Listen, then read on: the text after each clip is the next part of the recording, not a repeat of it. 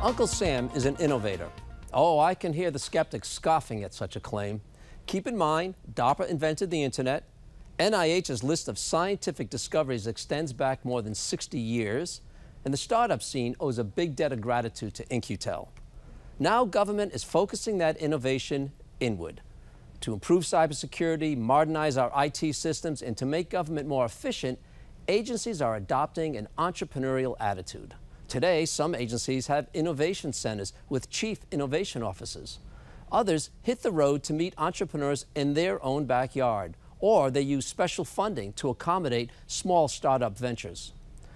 Federal CIO Suzette Kent said, "Innovation has been in our DNA, but we need to make it an everyday thing."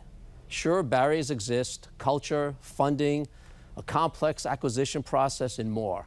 This program, Entrepreneurial Government, will showcase where that spirit lives and where it's achieving results. We want to inspire the innovation conversation. I'm Steve Vito.